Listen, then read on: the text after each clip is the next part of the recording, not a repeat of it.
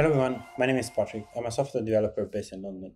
And today we're going to talk about how we implement the federation support in a code-first GraphQL server. We're also going to discuss what schema directives are and how we can take advantage of them when using a code-first approach. But before doing that, let me introduce what Strawberry GraphQL is. Strawberry GraphQL is a Python library that I created a few years ago when I wanted to experiment with Python's type-ins. In fact, Strawberry GraphQL makes use of Python type-ins to allow to easily create GraphQL types and APIs from Python code. Type-ins in Python basically allow you to annotate Python code with types. So let's see an example of that. Here we have a function called hello world that accepts one parameter name of type string and returns nothing. Python itself doesn't really do anything with these annotations. So for example, we can still do this. We are calling the hello world function, passing it the name parameter equal to 3, which is now a string. And this is still going to work at runtime. Python is not going to complain. It's not going to say anything. But that doesn't mean that type-ins are useless. In fact, there's a few things that you can do with them. For example, you can use type checkers like MyPy and PyWrite to statically type check your code for typing issues. And this is quite powerful because it allows you to find bugs quite easily, and you don't really have to write tests for like passing the wrong types and things like that. And in addition to that, like the IDE integrations allow you to find bugs immediately as you write code, and it also helps with auto-completion. And finally, you can also use these type-ins at runtime. So here, for example, we have defined a class with one property of type integer, and we're using the dunder annotation magic method to get the list of properties for this class. In this case, it's just here, and we can see that it has a class of integer. This is basically what makes Strawberry possible. So let's see how you can define GraphQL types using Strawberry. In this example, we are defining a user type that's two fields, the ID of type ID and the age of type int. The Strawberry type decorator reads the type ints at runtime and it creates GraphQL types based on them. I personally find this syntax very neat and very similar to the SDL that you write when using a schema first library.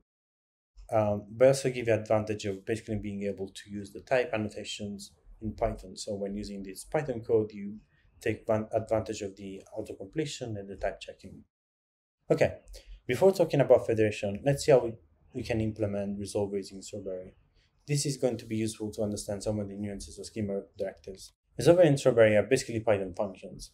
Let's see an example of that. So here we have the same user type, but let's say that we also want to define a query that has a getUser field. The syntax for defining the type and fields is the same as before, but now we're also using a Strawberry field function. We use this function to add more information about a field. For example, we can use it to change the name, or we can also use it, for example, in this case, to add a resolver to a field. As mentioned, the resolver are basically Python functions. Here we have a resolver that accepts one ID and returns a user. Strawberry knows how to read arguments from functions and how to attach them to the GraphQL fields. This is how our schema is going to look like. As you've seen, we have the same type user as before, but we also have the query type, which has a getUser field, and it requires an ID parameter of type ID. We're going to get back to Strawberry in just a bit, but for now, let's see what federation is. To put it simply, a ball of federation is a way to combine multiple GraphQL APIs into one. So you can have an architecture based on microservices while still having our clients using a single graph to access all the resources of the API. So this could be an architecture based on Apollo federation. For example, here you have 3 microservices: products, reviews, and inventory. And we have 2 clients, a web application and an iOS application. In the middle, there is our gateway that is basically combining all our API into one. I'm not going to go into the details of why you should use federation. I think it's a pretty neat architecture, and there's plenty of talks on that. Instead, let's see how federation works. Let's see how Apollo federation works with a simplified example of what we had before. Let's say that we have 2 microservices, products and reviews, and we want to combine them. The product microservice is going to look like this. It has a query which allows to fetch the top products, a list of top products, and then we have type product, which has 3 fields: UPC, name, and price.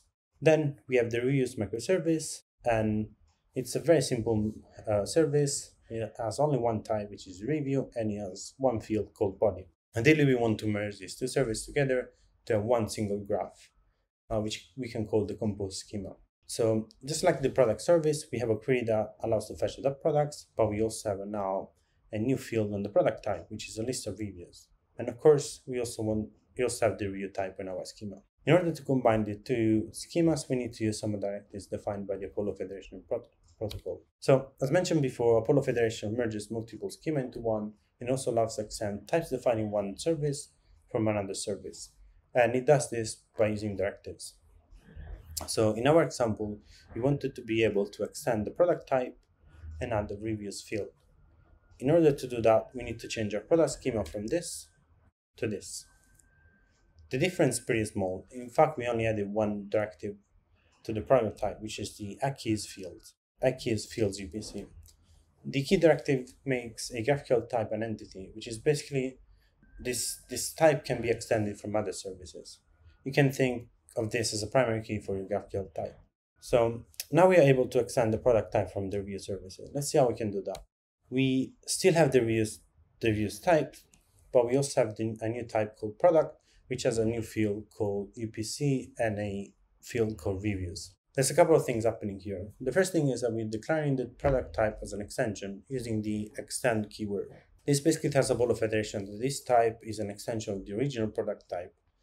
And in addition to that, we also pass in the key directive again. This has to match the key defined in the original type. Otherwise, the Apollo Federation is not going to work. We also now have a field called UPC that is marked as external using the external directive. This tells Federation that this field is coming from another service. So when we are going to use product inside the review service, we are never going to have the UPC because it's coming from another service. So as we have seen, Apollo Federation relies a lot on directives. Let's see what directives are. The GraphQL specs defines GraphQL as a way to describe alternate runtime, execution, and type validation behavior in a GraphQL document. This is quite hard to say, and to be honest, it's a bit hard to understand, at least for me.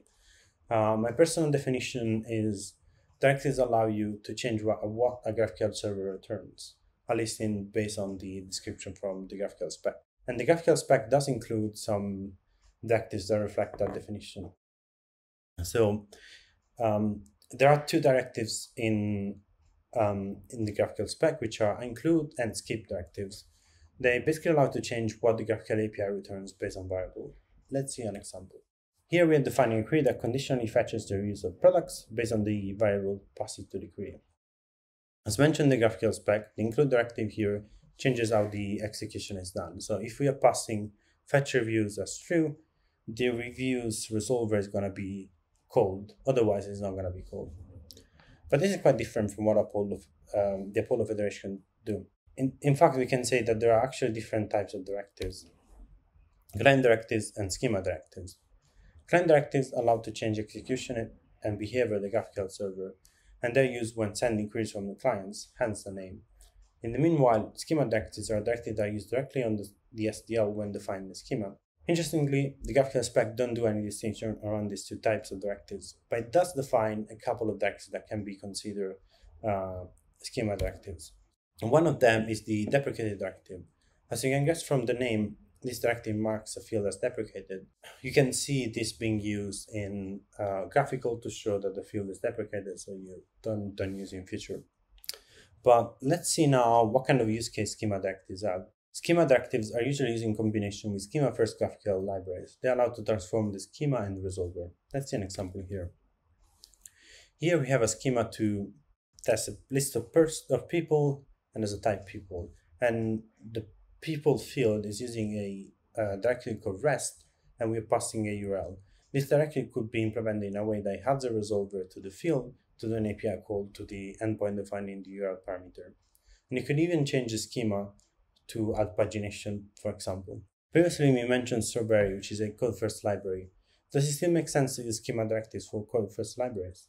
When dealing with code-first framework, you don't really need to use directives if you need reusable ways to define resolver, to change the schema and types. Let's see how we can implement the previous example with Strawberry. Here, for example, instead of creating a custom resolver for people, we are using a function that will generate a resolver for us instead. We don't have the extra step of adding a directive to the schema and defining the transformation function for the directive. So, does it make sense to talk about schema directives in code-first frameworks? To answer that question, let's start by seeing how Apollo Federation Strawberry works. Let's go back to our previous microservice for reviews. Our schema looked like this. So we have the type review, and we also have the extension of the type product. And this will look like this in Strawberry. So we have the same type review as before, but we also have the product type, which is using this new decorator called Strawberry Federation type, which is basically an extension of the original Strawberry type made for Federation. And as you can see, we aren't really passing any directive to our fields and types. This is because we decided to make Federation a first-class citizen in Strawberry, and we wanted to take advantage of code-first approach by providing helper to create federated types and fields. So to answer our question, maybe schema directives don't really make sense in code-first framework, but that's not the full story. I think schema directives might make a lot of sense in code-first framework too, especially in combination with GraphQL tools.